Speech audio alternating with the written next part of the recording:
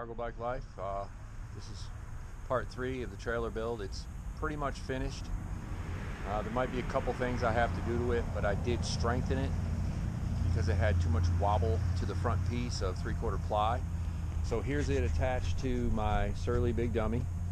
You can see there's one piece of conduit, that's EMT. Connects to the Big Dummy. I used a neck from a bicycle, and what I did was I put a bolt through there with a nut on each side because I didn't clamp it tight. It has to have the ability to turn. When you're riding and you turn, it has to have the ability to flex. So what I got on there, I don't know if you can see it, it's a plastic sleeve that I made, and I also greased it a little bit just to be sure there's no binding. But this neck worked perfectly because you have to be able to adjust the neck for degrees for this bend, this angle on the tube. It has to have a little bit of adjustment to it. So it worked out perfect, and then it's just got a pin that clips it through. I drilled a hole through the neck and through the pipe, and it just clips together. And then back here, this is the weak point in the design right now, because this bracket holds the tube, but I just zip tied it there, and then I put this little bracket on each side to keep it from sliding back and forth. There's one single bolt that holds it on, but I mean that's pretty strong. I'm gonna have to figure out a way to attach this bracket better to this tube, but it has to have the ability to also pivot. And then for the trailer itself, to strengthen it, this piece of single 3/4 ply on the front, even with the brackets, it had some flex to it. When I tightened the bolts, the 3/4 ply was flexed. So I put a piece of 2x3 down here, screwed that in to this 2x3, and then I came through the 3/4 ply on the front with some screws through the brackets and through the plywood just to pull it all together. Then I put another piece of 2x3 on the top, and I screwed it in with a bunch of 1 5/8 inch wood screws. You can see right here all along the top, and that took, if you look down the top of it now, there's no curvature to it, it's straight. And with this piece of 2x3 on the bottom, it's now very rigid.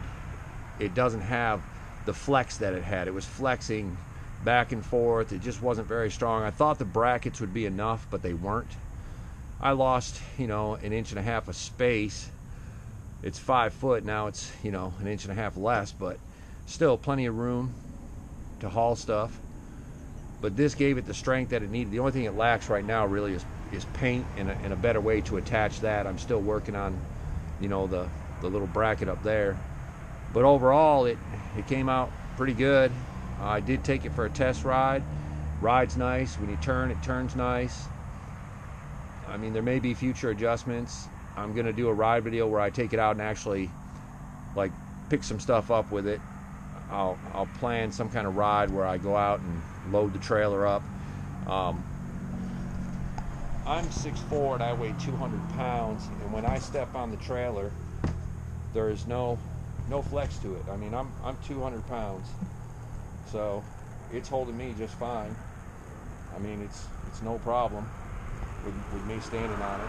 Sorry about the camera angle. I don't have anyone here with me today. I did bolt through the floor into the cross members. I still have to put one cross member across the back, but I'm glad I left this one because there was a reflector that screwed onto the back, so I was able to screw it back on, so I do have a reflector on it, which is good. Probably good if I got a light and mounted it back here maybe. But other than that, it's done. If the weather were going to stay around 60 degrees, I would paint it up, but right now our weather's dipping into the 40s here in Indiana, so I really can't paint it right now. And I want to make sure that it's going to work good and I don't have to do anything different. If the little metal frame does not hold up when I load it, if it's too flexy or if it bends, then what I will do is remove the metal frame. I will build a wooden frame underneath it, which will make it a little heavier. I don't know how much it weighs, but I could tell you riding down the road, pulling it behind the big dummy, it's like nothing. I mean, it's like having nothing behind you, really. I mean, there's a little bit of a weight, but not that much. And the nice thing about this pole like this is when you remove this pin and you take this pole loose, the reason I left the handlebars, because I had somebody ask me about that, the pole is here. But to store it, you would have to have something that's, if this pole were static and could not move, you would have to be able, something, you know, 5 foot plus the length of this pole, which I think is it's a 5 foot length of pole. So you'd have to have 10 feet of storage. But with the ability to rotate this, you can simply put it back. Now the pole's back on the trailer, and you can use the handlebars to steer it.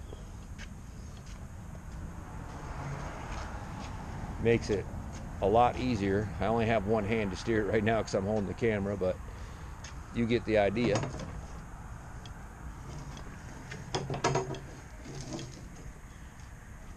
And there. Now it's easy to store. And the pole just sits right there, folds over the trailer. I've got to find a way. I can't get a bolt through here. The bolt hits on this bar in the middle, so it won't bolt. If you got an idea, shoot it to me. I can always use a good idea. I got to come up with a way though, because zip ties are great, but they're not really the solution for a trailer. I don't ever want it to like be pulling it and come loose and ride away from me. That would be very bad. But that's the video for today. I have a small clip that was shot with my cell phone one day when I was testing it out, and I will post that too, so you can actually see it moving, pulling behind the bike.